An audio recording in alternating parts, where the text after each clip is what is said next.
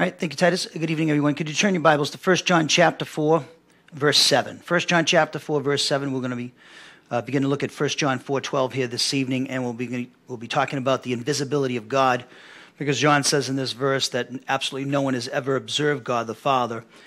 And then he goes on to say, if we love one another, God abides in us, and his love is perfected in us. So we're going to look at this verse. It's going to take us more than one evening to look at this verse, because there's three different assertions here, and we need to take a night on each one of them. It's not, I could flip through all of them, but you wouldn't get everything out of it that I want you to get out of it.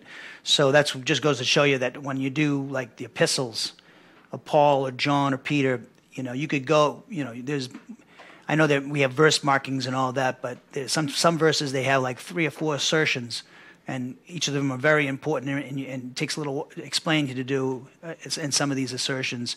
So that's why a lot of times you'll see me take more than one evening to do a verse. However, when we go to like a narrative, like we've done Exodus, we've done Genesis in the past, and we took big, huge, paragraphs or even chapters, and you can do that because it was a narrative. But when you talk about when you do the epistles of Paul or John or something like that, each verse could have more than 3 or 4 you could have 3 or 4 propositions. So it's not just simply one statement a lot of times. And so we're going to be looking at 1 John chapter 4, verse 12 in this week. We'll look at this evening. We'll note the first assertion where it teaches that absolutely no one has observed God the Father, and the second one is related to it, of course, as we'll see when we get to it. Tomorrow evening, we'll be noting that the Father lives in fellowship with the believer who obeys the command to love one another. And then Thursday, we'll be noting that God's love accomplishes its purpose when the believer obeys the command to love one another. That on Thursday, your translations, I think, are a little bit. It takes a little bit explaining the way they translate one of the words there in verse 12. Some of the translations, I beg to differ on the way they're translating it. So it's going to take some explaining. I have to explain myself a little bit as to why I translate it the way I do, which you'll read from my translation here this evening. So we'll be looking at 1 John chapter 4, verse 12 this evening, the first assertion. So let's take a moment of silent prayer. And we take a moment of silent prayer, of course, to examine ourselves, to get ourselves ready and prepare ourselves to hear what God is going to say to us. God, the Holy Spirit, will say to us through the teaching of the Scriptures. So this requires us to be in fellowship with God. And also it requires reverence and respect for the Word of God when it's being taught. And so that's why people who come to hear me teach, unless I understand that there's new believers and they might not understand these things, and they might fidget or talk to somebody beside them. But usually when you come to hear my classes, people are listening and they're not fidgeting or looking behind them or talking to their girlfriend or anything like that, or their wife, or nudging their wife or husband or in the ribs or something, stuff like that. So because it's not simply about that Pastor, although it is respectful to listen to Pastor Bill and not be talking to somebody else. But it's more importantly, it's if God the Holy Spirit is working through me, and He will, when I'm accurately interpreting and following His guidance and direction in a passage, then you better listen to Him. And you're showing disrespect if you don't. And also, we could show disrespect for God by simply, when the Word of God's being taught, by simply not having our thinking right and not listening to what's being taught. We could sit there and pretend we're listening, or we're all messed up on something else. We're depressed about something, or we're bitter at somebody, and we're thinking about that. And then you're disrespecting God, even though you might look to people, and maybe even the pastor, that everything's cool with you. But God sees the heart. So we need to take these things into consideration when we take this moment of silent prayer. So it's a time that we examine ourselves to see if we need to confess any sins.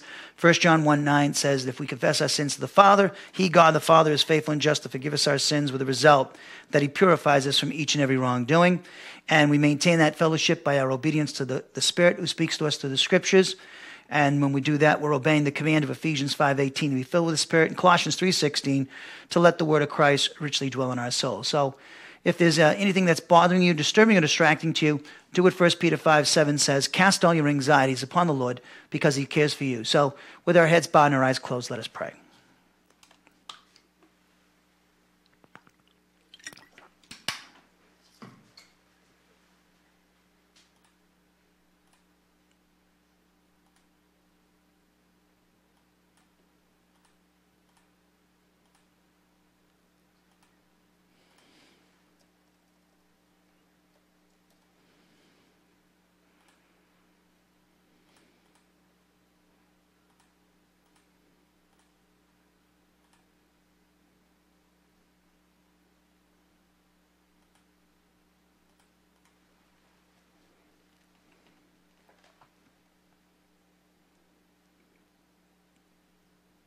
Heavenly Father, we thank you for this day that you've given to us. We thank you so much for the beautiful weather, and which I like the warm weather, so thank you, Father. I just thank you, Father, for your faithfulness to us and your grace, your mercy, and your love that we've benefited from and are benefiting from now, not just in the past, but right now in the present moment, through the forgiveness of our sins as a result of confessing our sins to you. We thank you, Father, for the grace and the mercy and your love you'll extend to us in the future. We just thank you for your word and the things that we're learning in 1 John, and we pray that you would bless this study in 1 John and use it mightily, not only through the live broadcast, but through the recordings on the website or YouTube or Sound Faith, wherever these lessons are being posted. We pray that it would be a great blessing to the body of Christ and would ultimately bring glory to you and your Son, Jesus Christ, as we apply what we're being taught. And Father, I thank you for giving me the great privilege and honor to communicate your word to the body of Christ. And I understand the significance of this and the importance of this, and that I must have reverence and respect while I'm teaching your word to your people. And I value the flock that you give me here and the people in this Thompson home. We think of it Titus and Jody's hospitality. And we just thank you, Father, for the sacrifices that they make and the people, not only them listening in live or watching this class live through the website as well. I thank you for each and every one of them, or those who might be viewing or listening to this class through the website, through the recordings on the website or YouTube, wherever they're posted, Father. So I just thank you for each and every one of them, and we thank you for those who are serious students of the Word of God that are in this ministry. And I just thank you, Father, for their faithfulness and their seriousness about taking seriously the Word of God. And so, Father, I just consider them my brothers and sisters in Christ, my family, true family, those who hear the Word of God and do it. So, Father, I just pray that you would help me to be your instrument by the power of the Spirit. Help me to accurately interpret and communicate your full counsel to your people. And your people, I pray that you would work mightily and powerfully through them as well, through the Spirit. And pray the Spirit would work mightily and powerfully in helping them to understand and apply what we're being taught here this evening. We pray, Father, that you would also help Titus with the sound and shine him with the sound, with the recordings, video, the audio. We thank you for this service, the technology, and the people taking advantage of the technology. And so, Father, we pray that this service would bring glory to you and your Son, Jesus Christ. So it is in his name we pray. Amen. You should be at 1 John chapter 4, verse 7, as I've been doing, and we're going to study 1 John 4:12 in its immediate context. So that would mean that we've covered the verses in detail in this leading up to this verse, and also we're going to read forward from these verses all the way to 1 John chapter 5, verse 3. Actually, in the Net Bible, I'll read to 1 John 5:4. But 1 John 5:3 is where this section, this ninth major section of 1 John ends, and it begins at 1 John 4:7. So let's look at 1 John 4:7 in the Net Bible I'm reading from. Dear friends, let us love one another, because love is from God. And everyone who loves has been fathered by God and knows God. The person who does not love does not know God, because God is love. By this, the love of God is revealed in us, that God has sent his one and only Son into the world so that we might live through him. And this is love, not that we have loved God, but that he loved us and sent his Son to be the atoning sacrifice for our sins. Dear friends, if God so loved us, then we also ought to love one another. No one has seen God at any time.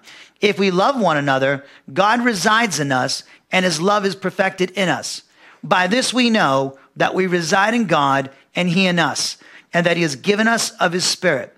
And we have seen and testify that the Father has sent the Son to be the Savior of the world. If anyone confesses that Jesus is the Son of God, God resides in him and he in God. And we've come to know and to believe the love that God has in us. God is love, and the one who resides in love resides in God, and God resides in him. When he says resides there in the Net Bible, it's speaking of fellowship.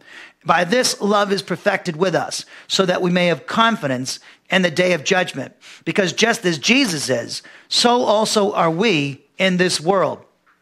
There's no fear in love, but perfect love drives out fear, because fear has to do with punishment. The one who fears punishment has not been perfected in love. We love because he loved us first. If anyone says, I love God, and yet hates his fellow Christian, he is a liar. Because the one who does not love his fellow Christian, whom he has seen, cannot love God, whom he has not seen. And the commandment we have from him is this, that the one who loves God should love his fellow Christian too. Everyone who believes that Jesus is the Christ has been fathered by God, and everyone who loves the Father loves the child fathered by him. By this we know that we love the children of God, whenever we love God and obey his commandments. For this is the love of God, that we keep his commandments, and his commandments do not weigh us down, because everyone who has been fathered by God conquers the world. The ESV translates verse 12, no one has ever seen God. If we love one another, God abides in us, and his love is perfected in us. Now, as I promised before the opening prayer, there's three assertions in this verse, and we're going to note the first one here this evening, the second one tomorrow, and the third one on Thursday. Now, when it says no one has ever seen God, the word translated no one in the Greek text, for those who are interested, is the adjective oudes, and this word functions as a substantive, a noun. And it's functioning as a substantive, as a negative reference to an entity. In our context, these entities would be human beings. And so therefore you could translate it absolutely no one or absolutely no person. It's an emphatic negative here. And so this is another way you could emphatically negate something in the Greek, not just ook, but also this word oudes. Now, it's used of members of the human race. So therefore this word is emphatically negating the idea that any human being has ever seen God. And we'll note what seen here means. It's a little bit more involved than just, the function of sight. So the word for God there is referring to the Father. John does not put this word in the articular construction, which commonly signifies the Father, but rather he leaves it anathros. Anathros simply means there's no article before it. Article in English is the. So when the writer in Greek does that, it's because in this context, John, under the inspiration of the Holy Spirit, he's doing this to emphasize the quality or the quality or the character of this noun, which in this context the referent is God. So he's therefore emphasizing the nature or the character of God, and in particular his attribute of love, when he doesn't use the definite article in the Greek before this word. So this is something where you don't know this in your translation, but this is something your pastor brings out. It's part of interpretation so that you can understand it. This is not the job of the translator to explain that. That's up to me. And so therefore the translation can't do that for you. So then we have the word seen. In the ESV, it says, no one has ever seen God. The word seen is theaomai, theaomai means to observe in the sense that it implies paying strict attention to what one sees or perceives. So theaomai, this means to observe, not just seen, and it means observe in the sense that you're paying strict attention to what one sees, what you see, or what you perceive. So to observe in English is to mark or to be attentive to something seen and heard, and it refers to observing something carefully. So the idea here is that of intense scrutiny. This word theaomai, it means to observe, but in the sense of having, it expresses the idea of intense scrutiny. So that would mean John's saying there's absolutely no one in the human race who is absolutely observed to the point of scrutiny God, because no one's ever seen him. No one's ever done that. So this verb is modified by the temporal adverb popeta, and this word means to ever or at any time, since it pertains to an indefinite point of time or occasion. Now, the perfect tense of this word, theaomai, it's a nomic perfect. You don't see these too often. It's used to speak here of a proverbial occurrence. Usually, we see this with the nomic present in English, and usually you see that particular nomic present with proverbial occurrences like God is love, something that's true all the time. This nomic perfect doesn't occur too often. I think this is the only time I've seen it in 1 John up to this point. And here it's used here of a proverbial occurrence. So therefore, that would express a general timeless fact about God the Father. In other words, it's expressing an eternal spiritual truth about the Father in relation to the members of the human race. What's that? Absolutely no one at any time has observed him. So look at my translation now of 1 John chapter 4, verse 7, and then we'll read verses 7 through 12 in my translation, please. 1 John 4:7. And for those who are on the internet, if you're not aware of it, you can go to our website on a written library, 1 John 2017, and you'll see our translation. There's an expanded translation. We're not going to read from that one. We're going to read from the other one. So this is more, the one we're reading from now is more readable. The other one is a little bit more wordy, more interpretive. 1 John 4:7. Beloved, let each one of us continue to divinely love one another, because this love is a characteristic originating from God. Consequently, the one who at any time does divinely love has been fathered by God, and as a result, they know God experientially. They have in fellowship with him. The one who at any time does not practice divine love never enters into knowing God experientially, because God is divine love as to his nature and character. By means of this, God's love entered into the state of being revealed because of each one of us, namely, that God dispatched into the world with authority his one and only Son, in order that each one of us would conduct our lives through him. In other words, have fellowship with him. Love is defined by the means of this. By no means that we're loving God, but rather that he himself, in contrast to us, loved each and every one of us. Specifically, he dispatched with authority his Son to be the propitiatory sacrifice for each and every one of our sins. Beloved, if, and let us assume that it's true for the sake of argument, that God loved each and every one of us in this manner, and we all agree that he did, then each and every one of us are obligated to continue making it our habit of divinely loving one another. Absolutely no one at any time has observed God. If any of us at any time does divinely love each other, this God is living in fellowship with us. So in other words, you put the two statements together, nobody's ever seen God, but you're coming into intimate fellowship with God through loving your fellow believer in obedience to his command to do so. Consequently, his love is accomplishing its purpose in us. So notice my translation of verse 12, in fact, you look at that last assertion in verse 12, is entirely very different than from my translation, the Net Bible, the ESV. That's why it's going to take a night to kind of explain why that is. I have to explain myself, and so it's going to take some time to do that. So that's why I couldn't cram all this verse into one evening. So that's my translation of 1 John 4:7 through 12. So 1 John 4:12 contains three assertions, as I pointed out. All three, though, are designed to emphasize, with the recipients of 1 John, the critical importance of continuing to make it their habit of obeying the Lord Jesus Christ's Spirit-inspired command in John 13:34 and 15:12 to love one another as he loves them. And, of course, this is applicable to us. So these three statements here in verse 12 are telling us here in the 21st century the importance of obeying the command to love one another. If we're already doing it, they're emphasizing the importance of continuing to obey this command to love one another. So the first is presented in a declarative statement, and the second is presented in a fifth-class conditional statement. And the third, as reflected in my translation, is found in a result clause. In fact, my translation of these three assertions reflect everything I just said there. Now, the first assertion is a declarative statement that absolutely no one at any time has observed God the Father.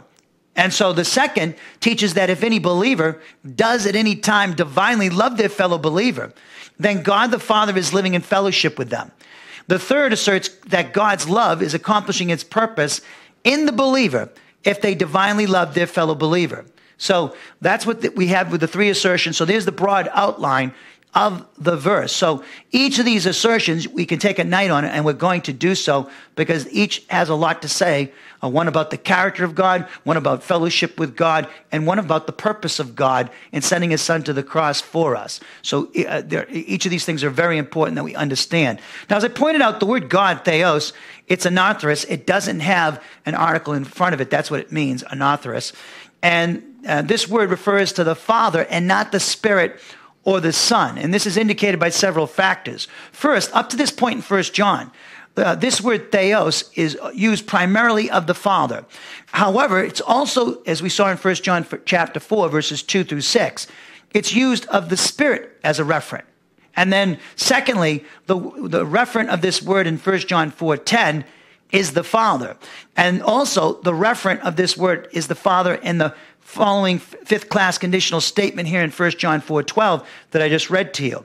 And lastly, John issues a similar statement in John 1:18, in which he asserts that absolutely no one has ever seen God, and that the only one, himself, God, who always experiences fellowship with the Father, has made him known, has made God known, and that would be the Son. So we see that the context and John's statement in John 1:18, which is very similar to what we have in 1 John 4:12, written by the same guy under the inspiration of the Holy Spirit, the word is God there is referring to the Father, and of course not the Son, because we've seen the Son, but seen him as a human being.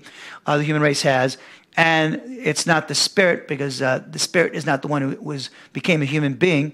And so he's referring to the Father primarily because this is the way the word, this God the Father is being used here in 1 John, primarily of the Father, with the exception of 1 John 4:2-6, where it's used of the Spirit. And then 1 John 4:12, the next statement after this first one in 1 John 4:12, the fifth class conditional statement, is the Father is being referred to there. And so that would indicate the context. The immediate context is telling us that this referent of God here in 1 John 4:12 in the first assertion is a reference to the Father. Now, this is important because we're trying to understand the passage. And so we learn a lot about each member of the Trinity in relation to the plan of God when we pay attention to such details. So John is asserting in this verse that the word, in John 1:18, if you notice, as I just pointed out, in John 1:18, John's gospel, he asserts that absolutely no one has ever seen God, and that the only one, himself God, who always experiences fellowship with the Father, has made God known. So he's asserting in this verse, John is, in John 1:18, that the Word has made the Father, who is invisible, known to human beings by becoming a human being and living among members of the human race. Hold your place. Go to John chapter 1. Look at verse 1, please. John's Gospel, chapter 1, verse 1.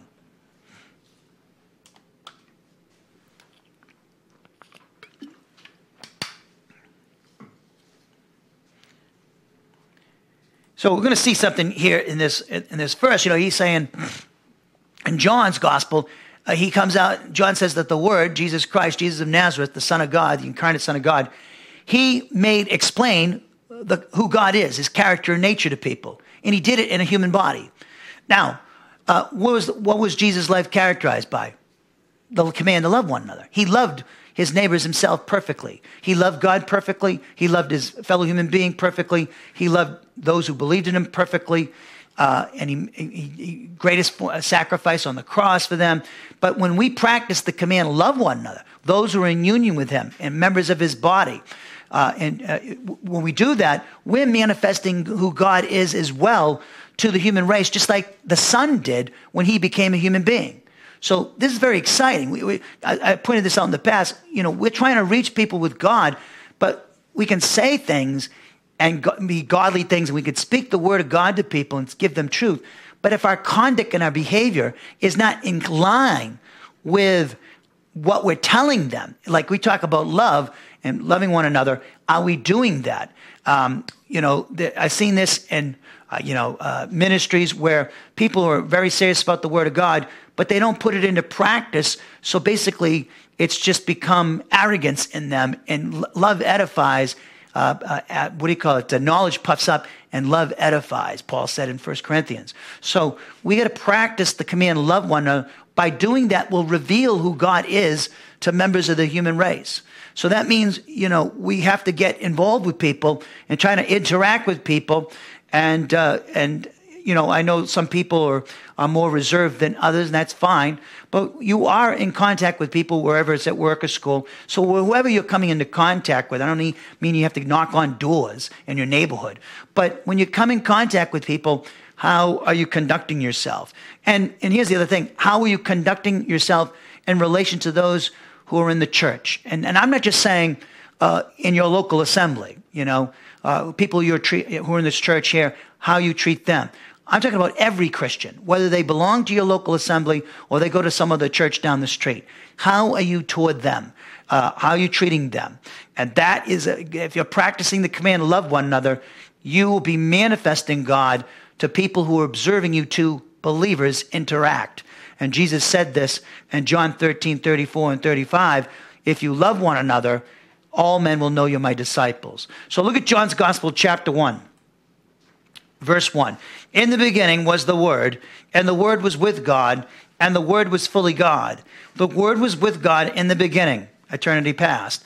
All things were created by him, and apart from him, not one thing was created that has been created. So he's asserting that the Word is the Creator. He's God, and that's Jesus Christ. In him was life, and the life was the light of mankind. And the light shines on in the darkness, but the darkness has not mastered it. A man came, sent from God, whose name was John. That's John the Baptist. He came as a witness to testify about the light, so that everyone might believe through him. He himself was not the light, but he came to testify about the light. The true light, who gives light to everyone, was coming into the world. He was in the world, and the world was created by him. But the world did not recognize him. And he came to what was his own, but his own people did not receive him. That would be the Jews. But to all who have received him, those who believe in his name, he has given the right to become God's children. Children not born by human parents or by human desire or a husband's decision, but by God. Now, the Word became flesh, took up residence among us. We saw his glory, the glory of the one and only, full of grace and truth, who came from the Father. John testified about him and shouted out, this one was the one about whom I said, he who comes after me is greater than I am, because he existed before me. For we have all received from his fullness one gracious gift after another. For the law was given through Moses, but grace and truth came about through Jesus Christ. No one has ever seen God, the only one himself, God, who is in closest fellowship with the Father, has made God known. And we know, again, God, he says in the very first assertion there in verse 18, no one has ever seen God. That's what he says in 1 John 4:12. Same thing. And he's saying the Son, the Word of God, became a human being, and he made God known. Some translations say he explained God. So every word, every action of Jesus of Nazareth was revealing the character and nature of God, who is invisible. And when we practice his command to love one another, we're doing the same. We're getting to it. We're explaining the Trinity. In fact, each member of the Trinity indwells us. And they're looking to manifest themselves, their character and nature, through our lives, our words, and our actions, and interacting with each other in the body of Christ and outside the body of Christ. So this is a great responsibility. It's very exciting because, listen to me, this makes life exciting. And I know we live in a culture, and I have to fight it too, because we live in the devil's world. And here in America, we find the everyday life as boring and mundane, and people want to jazz it up and make it exciting because people are bored with this, that, and the other thing. They're bored with their marriages. They're bored with this. They're bored with their job. Where when you know these things that we're talking about here in 1 John, in the Gospel of John, life becomes exciting because it changes the mundane into something exciting.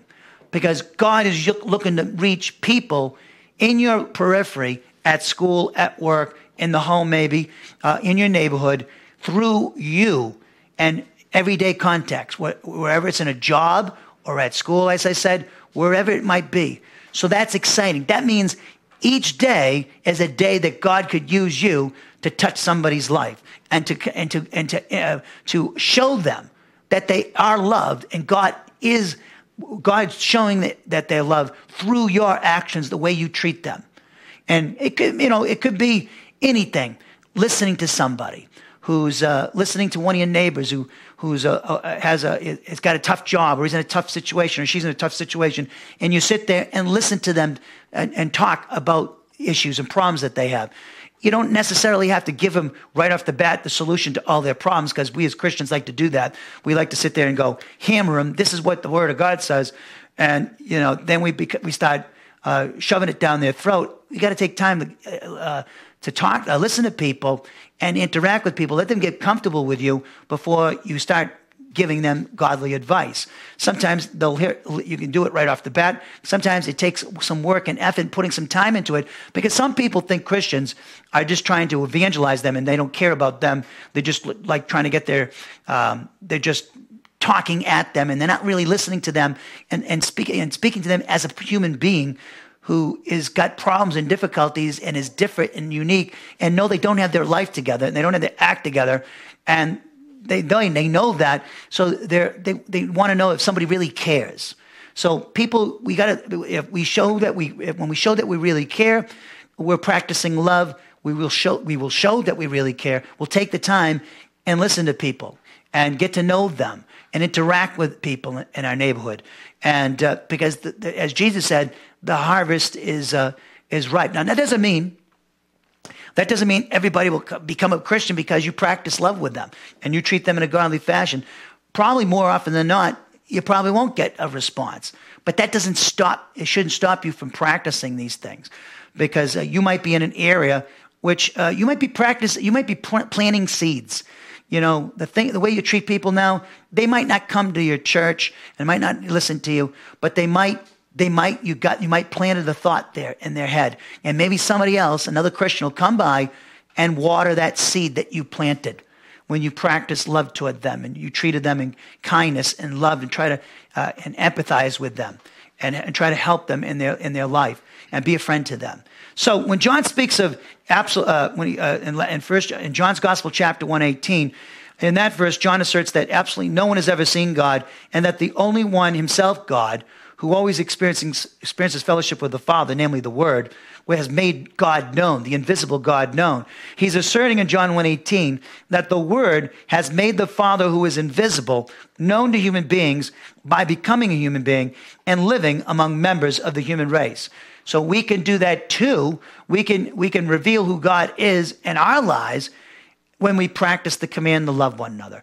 And that's what John's saying in 1 John 4:12. So go back now to 1 John chapter 4, verse 12. And if you could look at my translation again, 1 John 4:12.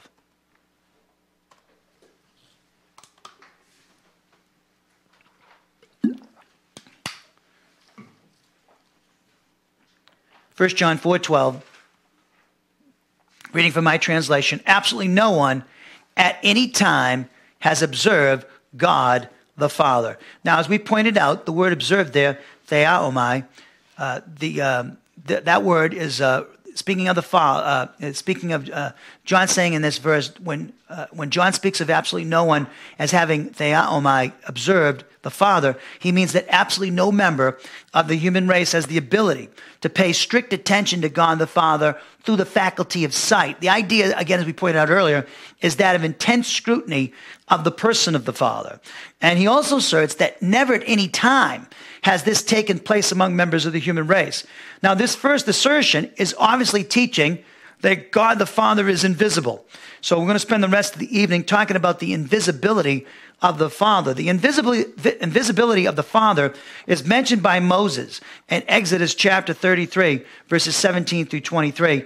And it's also mentioned by John, as we just read, in John 1:18, and also by Paul in Romans 1:20, also in Colossians 1:15 and 16, all books that we've studied, including the Exodus passage. 1 Timothy 1:17 and 6:16, we've noted those passages. We studied those books in detail as well. All of them mention the invisibility of God, the Father. And also Hebrews 11:27 does as well. So let's take a look at some of these verses. Look at Exodus chapter 33, please.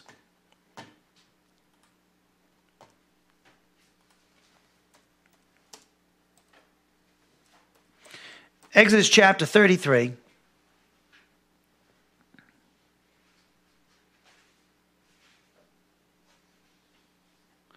We'll start at verse 7. Exodus 33:7. Now, I'll be reading from the Net Bible, though in my notes I have the ESV translation of Exodus 33:17 through 23. We're going to read from the Net Bible over here in class. So it says in Exodus chapter 33, verse 7, we studied this book in detail. Great book. Moses took the tent Exodus 33:7. Moses took the tent and pitched it outside the camp. That's the tabernacle. At a good distance from the camp, and he called it the tent of meeting. Anyone seeking the Lord would go out to the tent of meeting that was outside the camp. And when Moses went out to the tent, all the people would get up and stand at the entrance to their tents and watch Moses until he entered the tent. And whenever Moses entered the tent, the pillar of cloud would descend and stand at the entrance of the tent, and the Lord would speak with Moses. When all the people would see the pillar of cloud standing at the entrance of the tent, all the people, each one at the entrance of his own tent, would rise and worship. The Lord would speak to Moses face to face, the way a person speaks to a friend. Then Moses would return to the camp, but his servant Joshua, son of Nun, a young man, did not leave the tent. So Moses spoke to him face to face, but that doesn't mean he saw his face. Then it says in verse 12, Moses said to the Lord, "See, you have been saying to me, bring this people up, but you have not let me know whom you will send with me. But you said, I know you by name, and also you have found favor in my sight. Now, if I found favor in your sight, show me your way, that I may know you, that I may continue to find favor in your sight, and see that this nation is your people." Now, he's talking to the Father here. How do we know that? Because the next statement. And the Lord said, "My presence will go with you, and I will give you rest." Now, the presence is the pre-incarnate Christ. It was when we studied this. So the Father is called Lord there, just like the Son is now, and the Spirit. And so the Father's talking to him, and he says, "My presence will go with you, and I will give you rest." Now, the presence there is speaking of the second member of the Godhead. And look what he goes on. He's mentioned, let me see if he does this. Yeah, I'll show you in a second. But the context will indicates that he's God too, the presence. So verse 15 says, and Moses said to him, "If your presence does not go with us, do not take us up from here. For how will it be known then that I have found favor in your sight, I and your people? Is it not by your going with us, so that we will be distinguished, I and your people, from all the people who are on the face of the earth?" And the Lord said to Moses, "I will do this thing also that you have requested, for you have found favor in my sight, and I know you by name." And Moses said, "Show me your glory." And the Lord said, "I will make all my goodness pass before your face, and I will proclaim the Lord by name before you. I will be gracious to whom I will be gracious. I will show mercy to whom I will show mercy." But he added, "You cannot see my face, for no one can see me and live." And the Lord said, "Here is a place by me. You will station yourself on a rock. When my glory passes by, I will put you in a cleft in the rock and will cover you with my hand while I pass by. Then I will take away my hand, and you will see my back, but my face must not be seen." Now, there's a passage going back to the presence there. And, of course, let me see if I can find it here.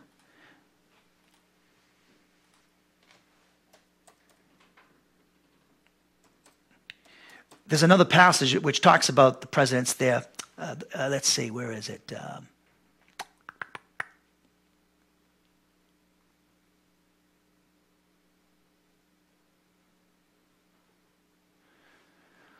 Let's see.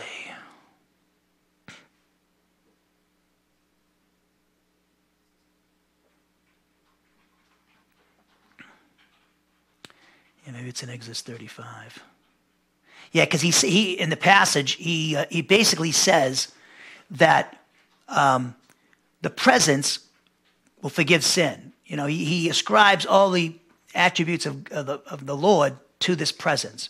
And I can't find the passage in here for the life of me. Maybe it's not translated presence everywhere by the Net Bible. They probably did that. I don't know. So anyways, that's not the reason why I sent you this passage. But the presence, we studied this when we did the Exodus, is speaking of the pre-incarnate Christ. So here, that's a passage where it talks about the invisibility of God. You can't see his face. Moses couldn't see God's face. And let's go to another one. Look at talks about the invisibility of God. Let's look at the passages in Paul. Look at Romans chapter 1, verse 18.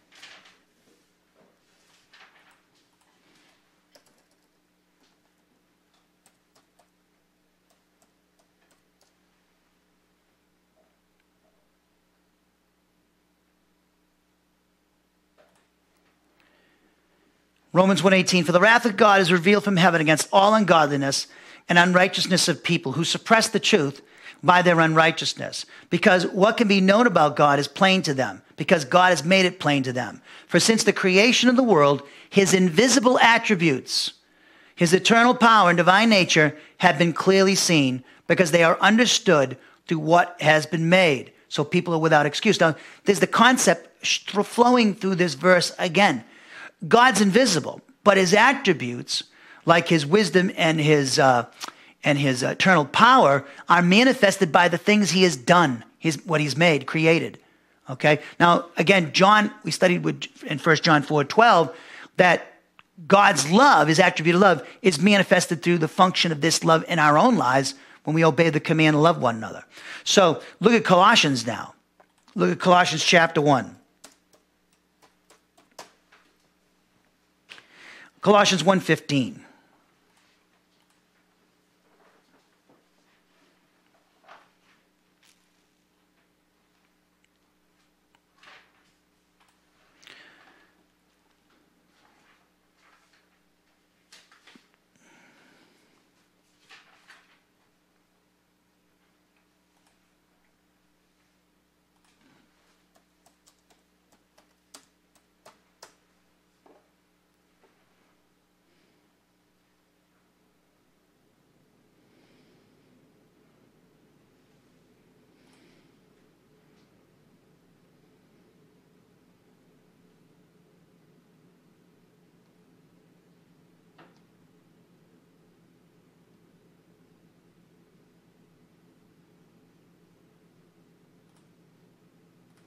Colossians 1:15, he, in context Jesus Christ, is the image of the invisible God, the firstborn over all creation. For all things in heaven and on earth were created by him. All things, whether visible or invisible, whether thrones or dominions, whether principalities or powers, all things were created through him and for him. He himself is before all things, and all things are held together in him. So notice, he is the image of the invisible God. God is invisible. Look at 1 Timothy chapter 1.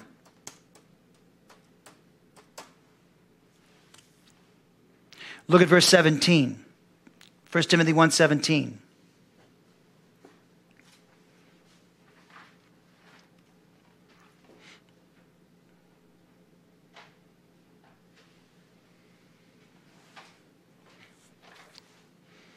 Now, you remember when you talked about the invisibility of God? Do you remember the passage in Exodus when the elders of Moses came up with the elders of Israel in the Mount Sinai, and they saw God, it says?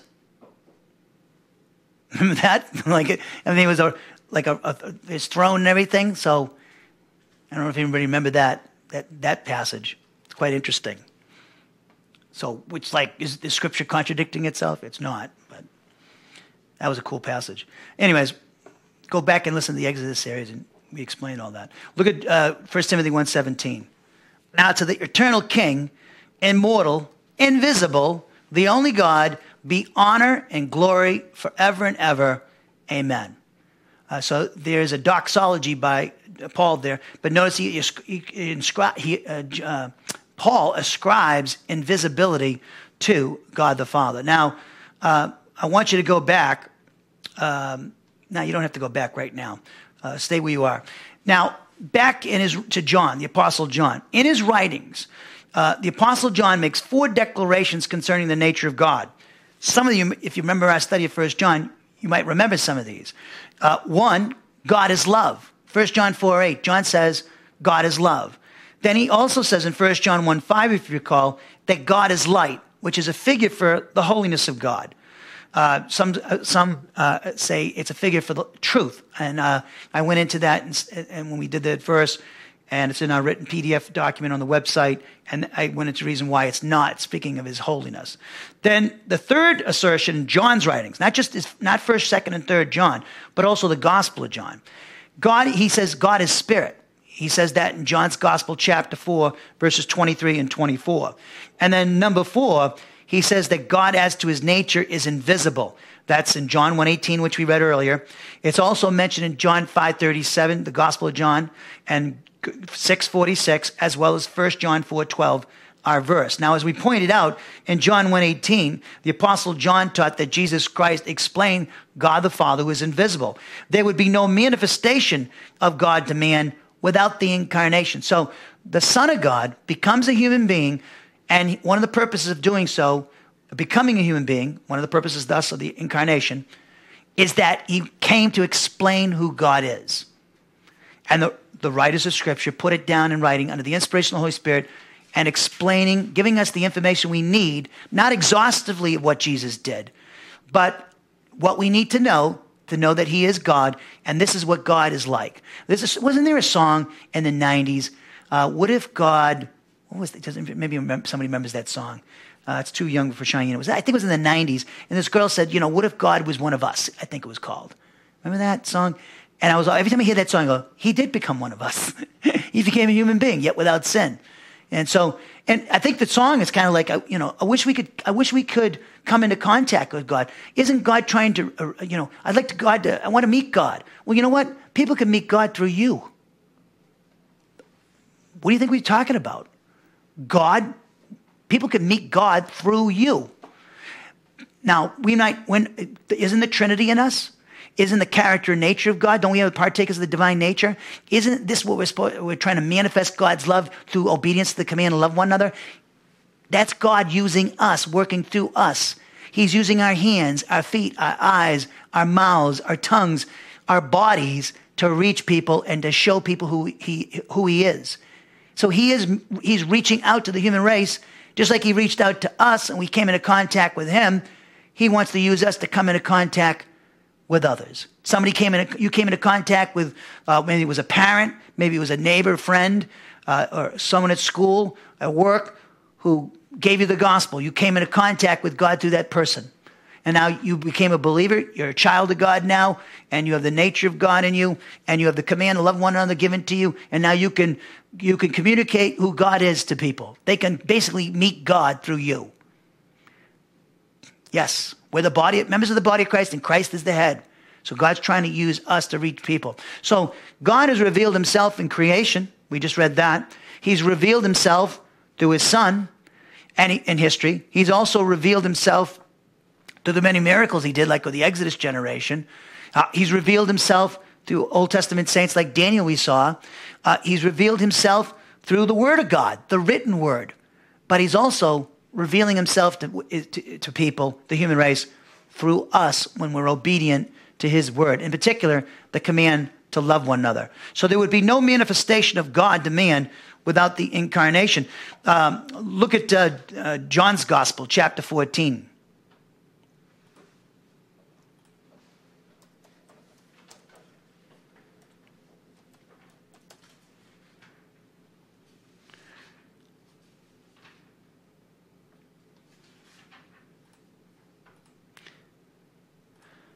Look at verse 1. John 14:1. Do not let your hearts be distressed. You believe in God, believe also in me. There are many dwelling places in my Father's house. Otherwise, I would have told you, because I'm going away to make ready a place for you.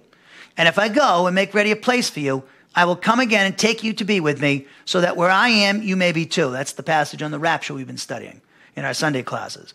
And you know the way where I'm going. Thomas said, Lord, we do not know where you're going. How can we know the way? And Jesus replied, I am the way and the truth and the life. No one comes to the Father except through me. That's why we say Christianity, biblical Christianity, is exclusive, not inclusive. That means not all roads lead to Rome. Or in other words, not all the world's religions are truth. In fact, they're all lies. Only one is the truth, and that's biblical Christianity. So I say biblical Christianity because some people have Christianity that's not biblically based. They call it Christianity, but it's not based upon the teaching in the Scripture. Verse 7, if you have known me, you will know my Father too. And from now on, you do know him and have seen him. You've seen him through me. See? Philip said, Lord, show us the Father, and we will be content. And Jesus replied, have I been with you for so long, and you have not known me, Philip? The person who has seen me has seen the Father. How can you say, show us the Father?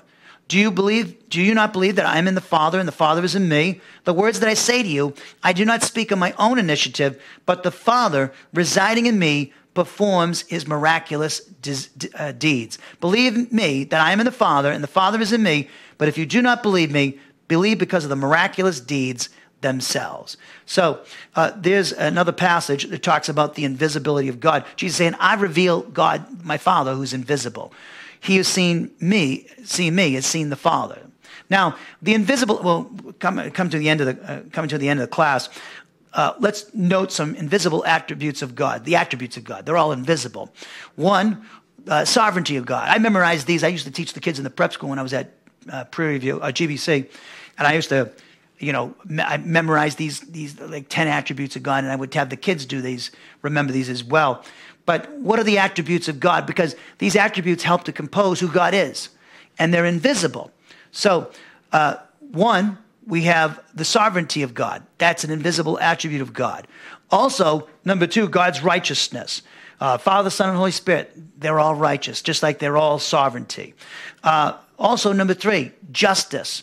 God the Father is justice, so is the Son, and so is the Holy Spirit. Number four, God is love. That's another invisible attribute of God. We've been talking about that in 1 John chapter 4.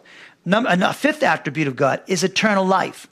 And this life is fellowship with the members of the Trinity. It's not just no beginning and no end. It's not just the temporal aspect of it. It's a particular quality of life. It's fellowship with the individual members of the Trinity. Number six, omnipotence is an invisible attribute of God. Paul mentioned that in Romans, as we pointed out, chapter 1. Number seven, God's omniscience. He has all knowledge of all the facts, both the actual and the possible. And so he knows everything about our lives in great intimate detail. He knows us better than ourselves. And number eight, God is omnipresence. He is everywhere present. In fact, he's in hell. You think about that. They're facing, the unbeliever is in the lake of fire forever, and he's there. Because to face his wrath in the lake of fire, God would have to be present.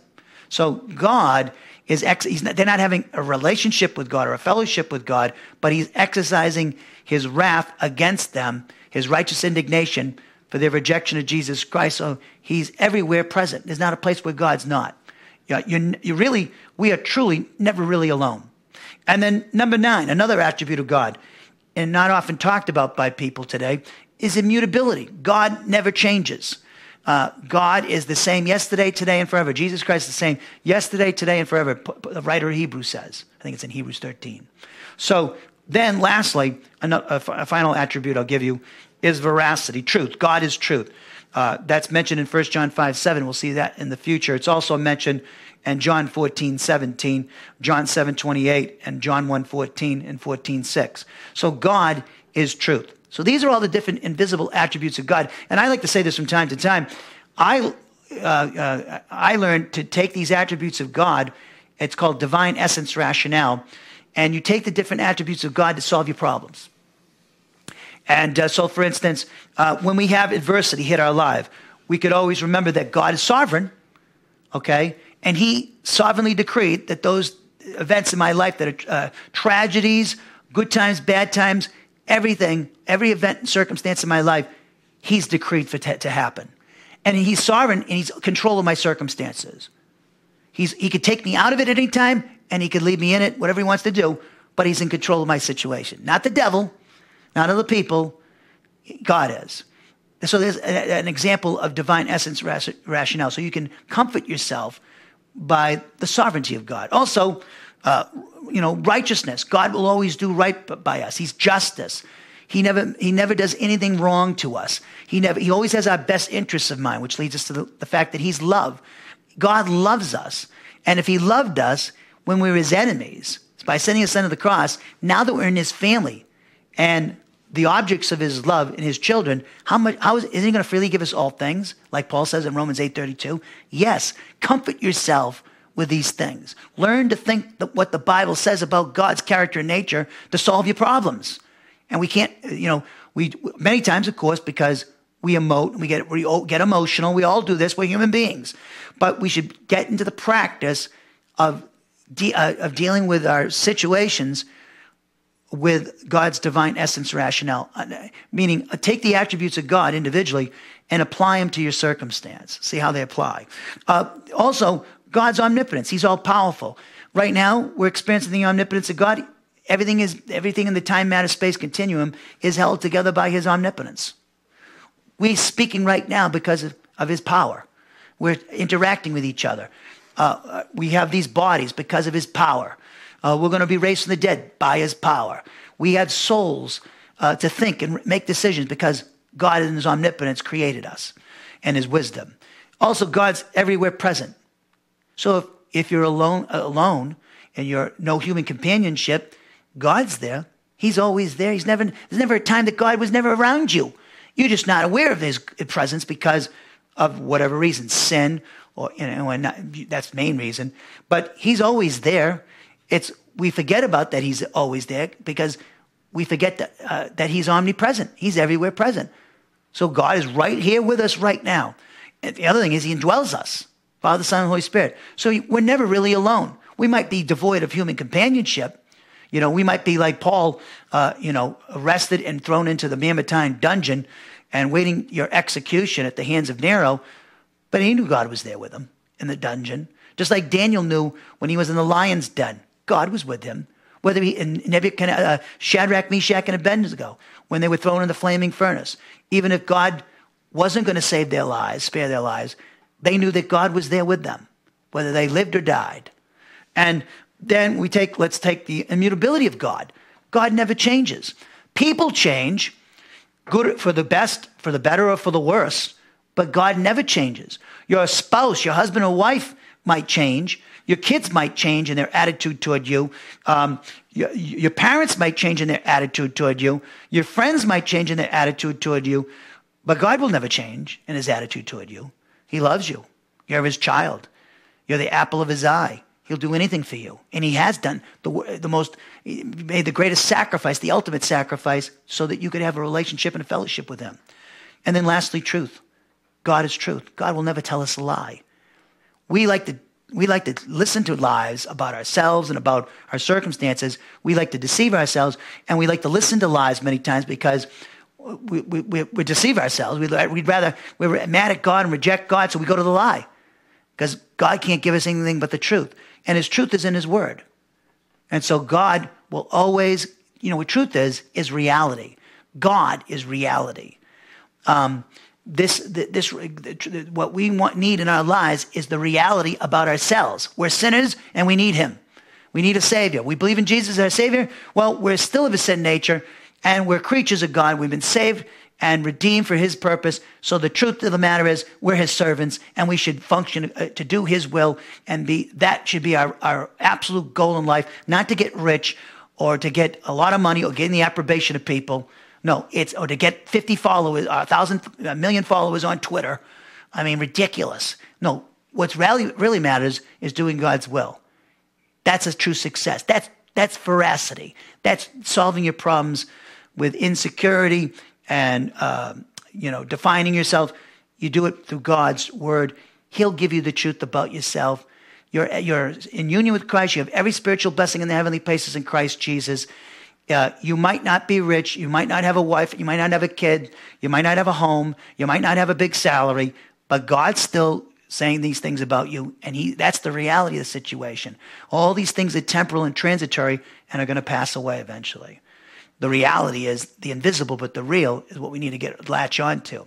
And so that's truth. That's veracity.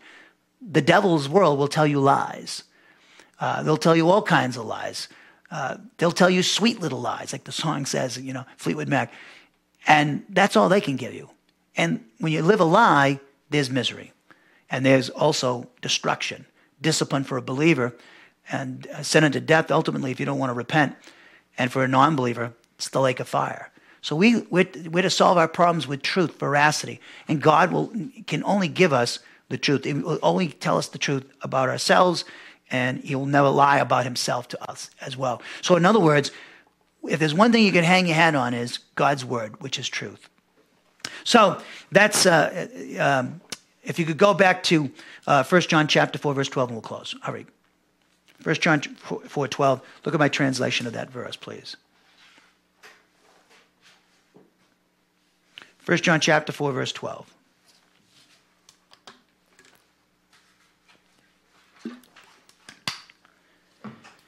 1 John 4:12. Absolutely no one at any time has observed God. If any of us at any time does divinely love each other, this God is living in fellowship with us. Consequently, his love is accomplishing its purpose in us. Now, this first assertion in 1 John 4:12 sets up the contrast with the believer who obeys the command to love one another, since the second assertion states that the Father who is invisible is living in fellowship with them. So, yeah, God's invisible, but if we're obeying this command to love one another, we're meeting God. We're coming into contact with him. We're having intimate fellowship with him, and that should be exciting. The most exciting thing in the world, really, people, is fellowship with God. It really is. Meeting God, personally encountering God, gaining more practical wisdom and knowledge, more of the character of Christ. That's the most exciting thing, having fellowship with God. And you can't have fellowship with God apart from his word. God's communicating with us by the Spirit through the word, and when we obey what he says, like the command to love one another, we're having fellowship with him who is invisible. Well, we'll pick this up tomorrow evening and continue with our study of 1 John 4:12. So let's bow our heads in prayer and close our eyes. Heavenly Father, we thank you for this time to study word. We pray that this lesson will be a great blessing to your people and touch the hearts of your people and help them to humbly and carefully consider what they've been taught in this service here this evening. In our Lord and Savior Jesus Christ's name we pray. Amen.